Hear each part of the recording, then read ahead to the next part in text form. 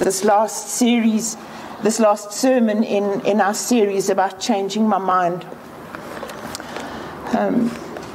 Our souls have been changed by Jesus. But I don't know about you, but our flesh constantly battles against us. And this battle takes place in our minds. So please will you open your scriptures with me this morning? You're going to get tired of me asking you to do this, but I'm going to continue until I can see everybody got a scripture in front of them. Either the paper scripture or your smartphone or your Bible app or whatever you've got. And please go with me to the book of 1 Corinthians, chapter 2. Matthew, Mark, Luke, John, Acts, Romans, Corinthians. So it's that book that we're looking at, Acts and Corinthians chapter 2. And I'm going to read the whole chapter to you. It sounds long, but it's not. It's only 16 verses. And as I'm reading, either whatever you're writing with, whatever you're writing on, try and pick out for me 2 words that Paul keeps on repeating in this chapter. Yes, there are 3-letter words that come often. I'm not asking for that. I'm asking for a word that's got more than 3 letters. And when we get to the end, let's see if you pass the test, and we'll all get a distinction today, I'm sure. So I read from 1 Corinthians chapter 2. In my Bible, I headed it, and it's headed Christ Crucified. And next to it, I wrote, the Christian message for me. The Christian message for me. I also wrote in the margin, it's important to know the crucified Jesus. Not to know about him, but to know him. So Paul writes and says, and I, brethren, when I came to you, did not come with excellence of speech or of wisdom, declaring to you the testimony of God. For I determined not to know anything among you except Jesus Christ and him crucified. I was with you in weakness, in fear, and in much trembling. And my speech and my preaching were not with persuasive words of human wisdom, but with a demonstration of the Spirit and of power, that your faith should not be in the wisdom of men, but in the power of God. However, we speak wisdom amongst those who are mature, yet not the wisdom of this age, nor of the rulers of this age who are coming to nothing. But we speak of the wisdom of God in a mystery, the hidden wisdom which God ordained before the ages of our glory, which none of the rulers of this age knew.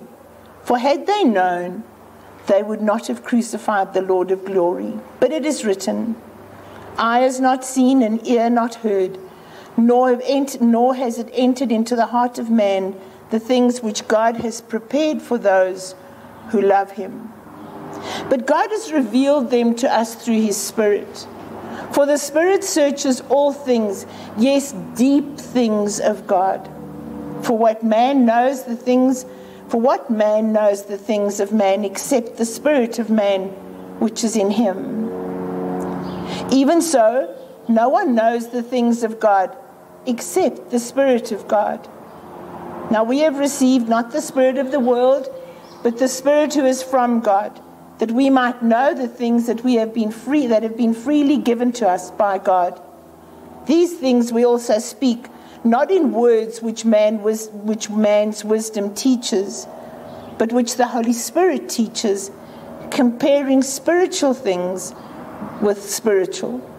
But the natural man does not receive the things of the Spirit of God, for they are foolishness to him. Nor can he know them, because they are spiritually discerned. But he who is spiritual judges all things, yet he himself is rightly judged by no one. For who has known the mind of the Lord that he might instruct him? But we have the mind of Christ. Anybody pick up those two words that I keep on looking at? Wisdom, well done. Who said that? There you go. And spirit. Wisdom and spirit. The word wisdom is repeated 14 times in my version of the scripture. And the word spirit, either with a capital letter or with a small letter, or spiritual things, is repeated 13 times in this chapter. And so I can make the deduction that this chapter is about spiritual wisdom. It's not about my own wisdom. The title of my sermon this morning is called Foolish Thinking and Wise Thinking. And I guess we all want to choose the wise thinking. When I put them together, I realized that spiritual wisdom is the wisdom which comes from the Holy Spirit, from God's Spirit.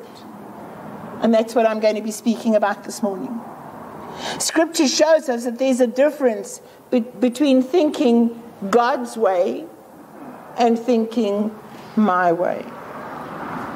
Was it old Blue Eyes who said, I'll do it my way? He got it wrong. He got it wrong. There's such a contrast between God's way and my way. Please don't close your scriptures. I want you to keep them there because I'm going to keep on going back to verses and just highlighting a couple of things from the verses. And I want you to see them. The day when we do not preach the word of God from this pulpit is the day you must change and go to another church, please. A church that does.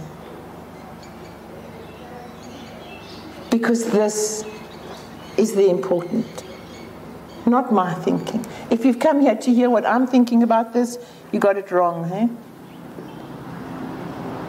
So if I look at the foolish thinking first,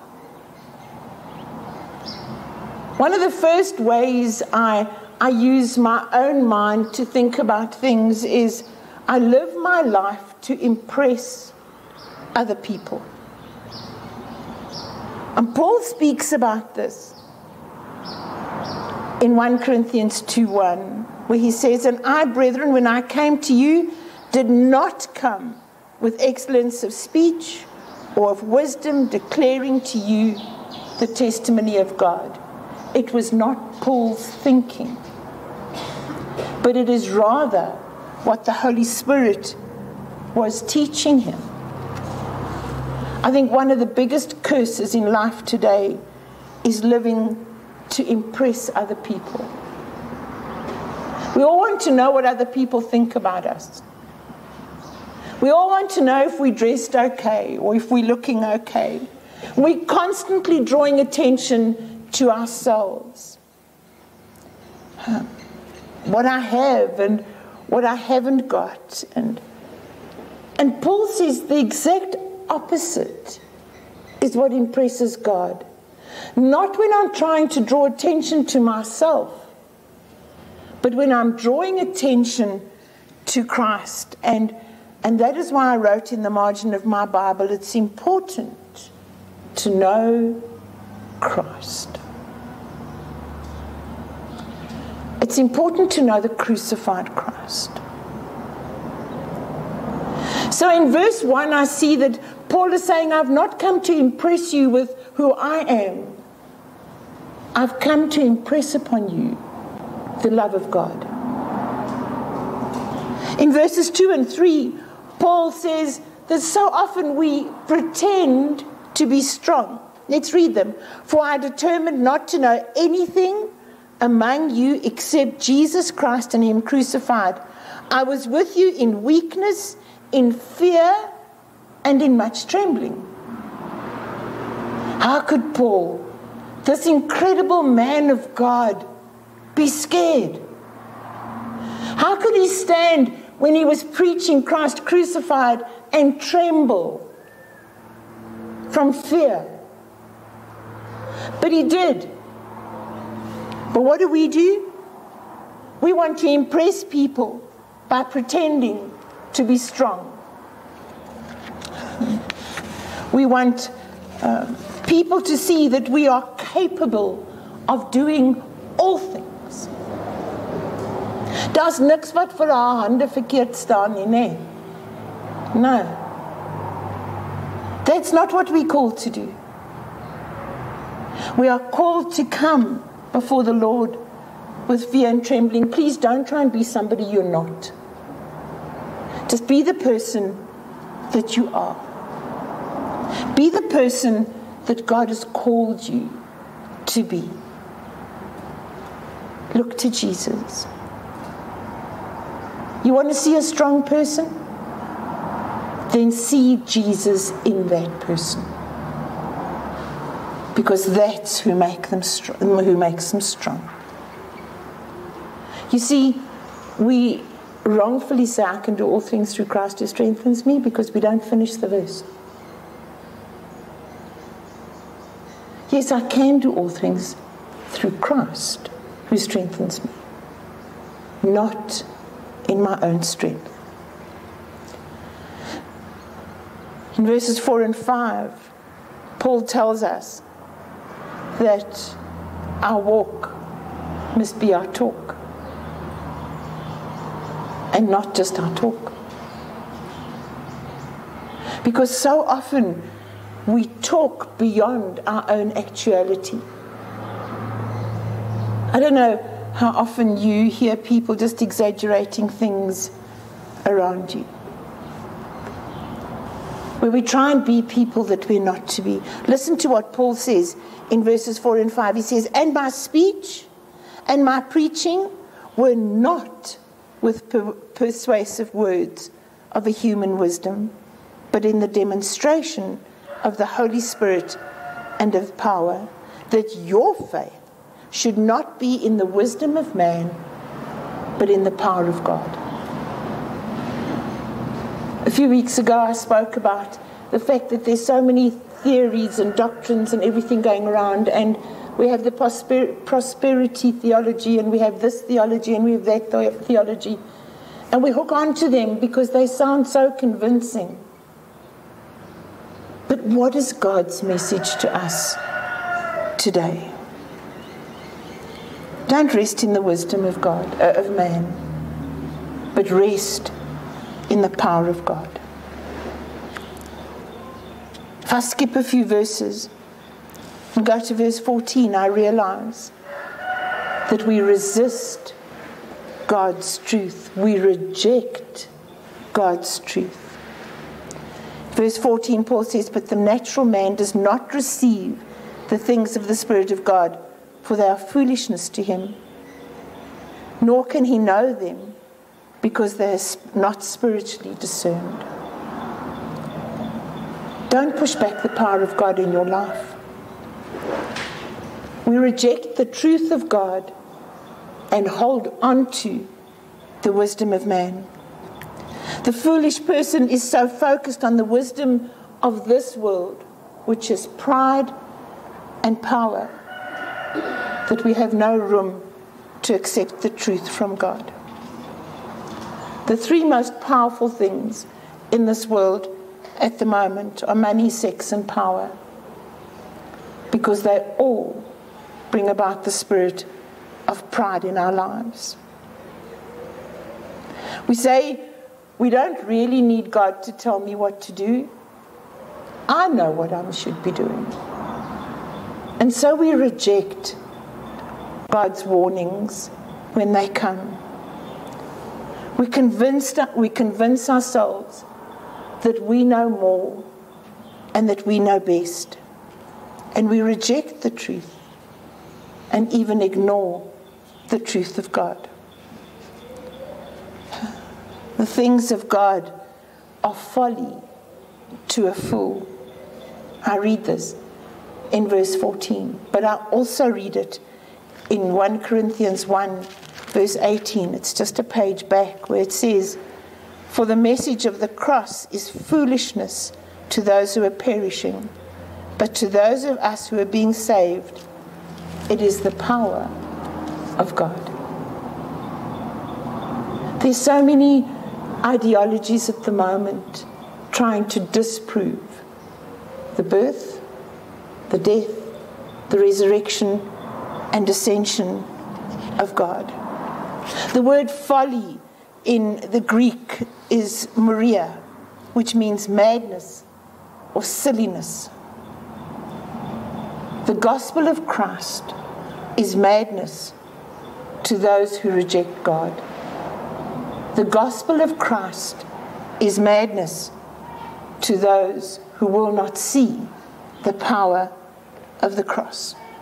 When this was first explained to the Greek believers by people like John Mark of Jerusalem, who spoke specifically to the Greek-speaking people, and he told them that there was this man who was taken and put to death on a piece of wood, put on a hill in a little town that nobody even knew, at a crossroad that nobody could even identify it. They couldn't accept it. They didn't want to accept that, because that's foolish. Why would a man be put to death on a piece of wood? But you know what? Their eternity hangs in the balance. And it hangs in the balance because we are so filled with pride and with power that we find it very difficult to accept that the Savior of this world was prepared to go to the cross. It's very difficult to convince people. It was very difficult for the early Christians to convince the Greeks in those days. But maybe if we took people with us to Calvary, they wouldn't feel sorry for Jesus. They wouldn't just give him lip service. Maybe they would give him their lives. At the end of the day, that is what the Christian gospel is all about. To see Christ and see him crucified for us. What then is wise thinking?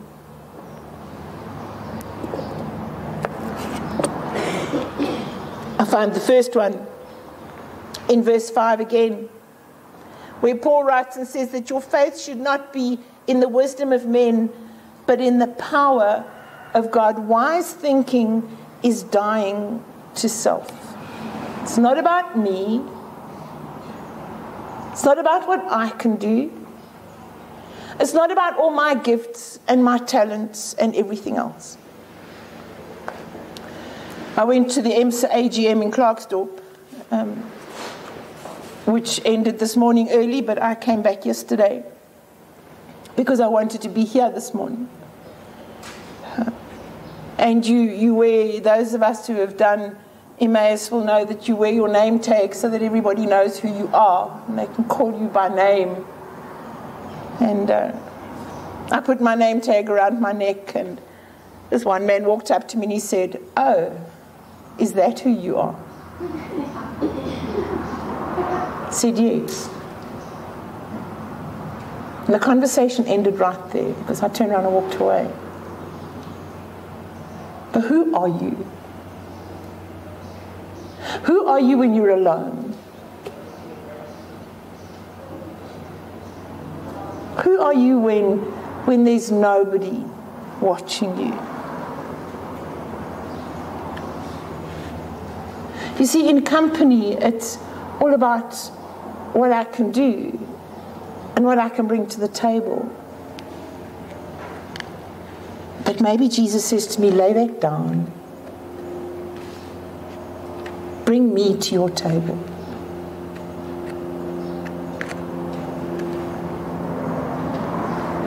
The second thing that I find changes my way of thinking is when I start centering all on Jesus. When I don't boast in my status or who I am, but rather I boast in the one who saved me and has given me eternal life. Because that is the important thing. See, when Paul speaks to the people of Philippi, he tells them that their good works are rubbish. In the Greek language, that's called skubalon, rubbish. Skubalon. If I directly translate skubalon, it actually means dirty nappies.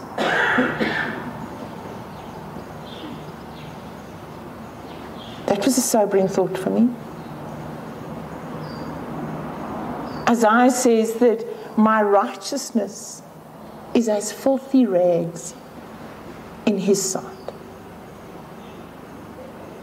You see, without Christ, I'm nothing. Without Christ, I'm nothing. In verse 7, if your scriptures are still open, Paul tells us to receive God's truth. He says, we speak the wisdom of God in a mystery, the hidden wisdom which God ordained before the ages of glory. Fools reject God's wisdom. Fools reject this word. They say, how can you believe this when it was written such a long time ago? That there's no documented proof for this. There is. There's more documented proof about the life of Jesus, which we battle to believe, than what there is for Julius Caesar. There's more documented proof about Jesus, but we reject it.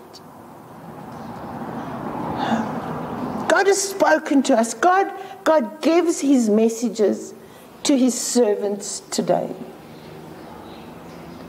And he asks his servants just to come and serve them. You see, we're not the chefs. We're the waiters. God is the chef. And all he says is, take what I'm giving you and go and feed my people. I loved it when I realized that God is so much greater than what we could ever think or imagine. And then verses 8 to 12 of this passage of scripture is how we walk in the Spirit with God. And this is the meat of this passage. This is what I need to get my feet, my mouth, my teeth stuck into. Verse 9 is perhaps the most misunderstood verse in this, and we always speak about verse 9 at funeral services. You know, no eye has seen and no ear has heard what he has entered into the heart of man, and we say, this is heaven. But look what verse 10 says. But God has revealed them to us through his Spirit, for the Spirit searches all things, yes, the deep things of God to us. That verse is not speaking about heaven. That verse is speaking about God revealing the scriptures to us. God opening up the scriptures to us if we would only avail ourselves to understand it, to spend time with God. If the only time you open your scriptures is on a Sunday morning here at church, I'm glad you do, but it's more than that. There comes a time when we need to open our scriptures, not just once a day, but as many times as we possibly can. You see, he's given us his Spirit to explain the scriptures to us. God will reveal himself to you when you take the time to spend with him. You know what he'll do is he'll change the way you think. We need the Holy Spirit of God so that we can start thinking wisely and thinking clearly. The benefits of walking in the Spirit, of being baptized in the Spirit, of using your prayer language if you've already received one. If you haven't, then we need to pray for you to receive it. The benefit of that is that when we walk with the Spirit, we spend time listening. We spend time in the scriptures with a heart that is surrendered. If I'm going to spend time listening to God, please, I'm saying this with as much love as I possibly can, you've got to shut your mouth. You've got to start becoming quiet. You can't listen and speak at the same time. Jesus did that. And I read about this in Mark chapter 1, where Jesus would take himself away. And Mark chapter 1 is one example. There are so many in the New Testament. When he goes to a lonely place to spend time on his own with God. And we need to do this the same. Psalm 46:10. How many can recite that? Come on, I'm challenging you. Study scripture. Be still and know that I am God. We need to stop rushing around. If we're going to walk earnestly with God, then we've got to learn to become quiet. We've got to learn to take the time and spend in the scriptures. I've said this how many times now? I just keep on going back to this. I feel like I'm a stuck record at the moment.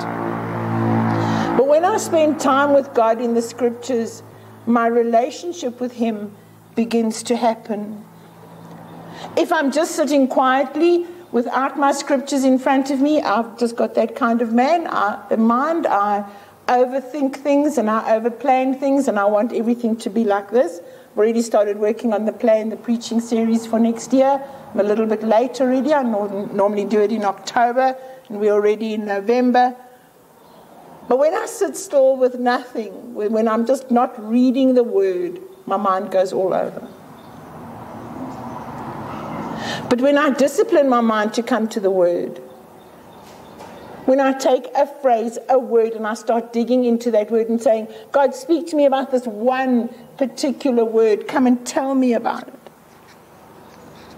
Then my listening time with God is with God's word opened. On my lap. Not on my desk. On my lap. And that leads to one thing, and that leads to a heart fully surrendered. And I've got to the place where if I believe Holy Spirit is calling me to do something, I say yes before I even know everything that I need to do. Boy, I get myself into trouble, but that's fine. But my answer to God is yes. Not maybe. Yes, I'll obey. Yes, I'll do it today. There's no substitute for this. There's no shortcut. This is not legalistic in any way, but rather it's relational. You see, two great things were graced to you when you gave your life to the Lord. The one was the Holy Spirit, and the other was the mind of Christ. And Paul tells us this. He tells us that the same mind that was in Christ, that mind that didn't think evil of any person, is the same mind that God gives to us as a gift. We lack nothing.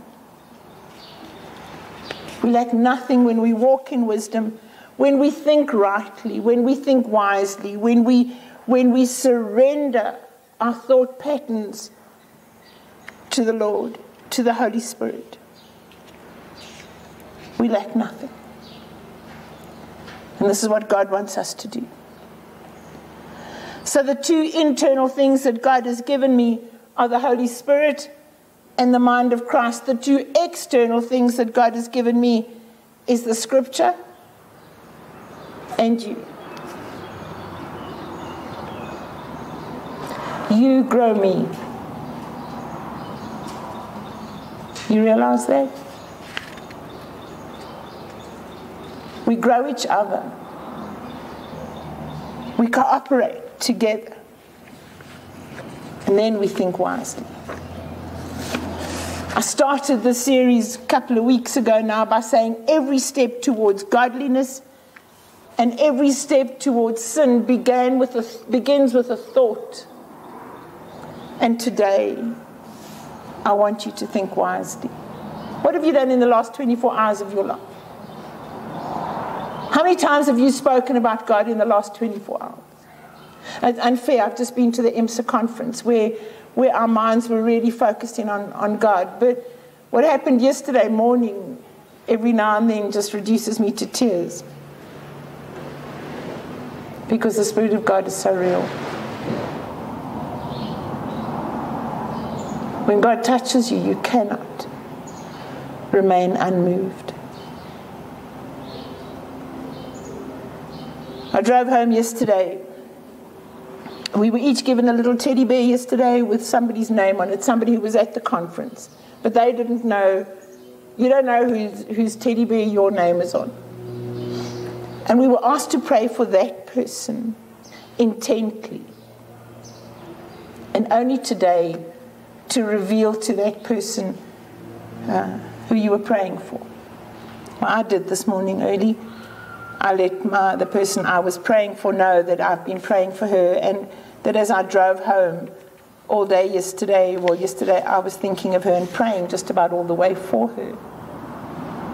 And it was amazing how when we allow our thoughts to be centered in on God, how He gives you the right things to pray. And when I shared with her what I'd been praying for her for, and I don't know her. She's from Mpumalanga, from Nelspruit. I don't know her. I've never met her. When I shared with her this morning the things that I've been praying for her yesterday, she said, "How did you know?" I didn't. But we can expect God to move our prayer life.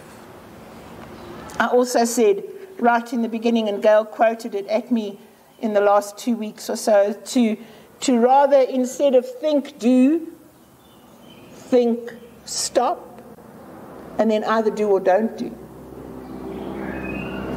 Because then we start relying on the Spirit of God. When I stop for a moment, just stop and ask God if there's a red light or a green light. If there's a red light, then please take your scriptures and start reading again. Make sure that you hear the word of God. Allow God's word to become your plumb line. I love that word. It's a word that Amos uses all the time in his little prophetic book in the Old Testament. He says that the plumb line we use is skew. God's plumb line falls dead straight. And my friends, this is His plumb line.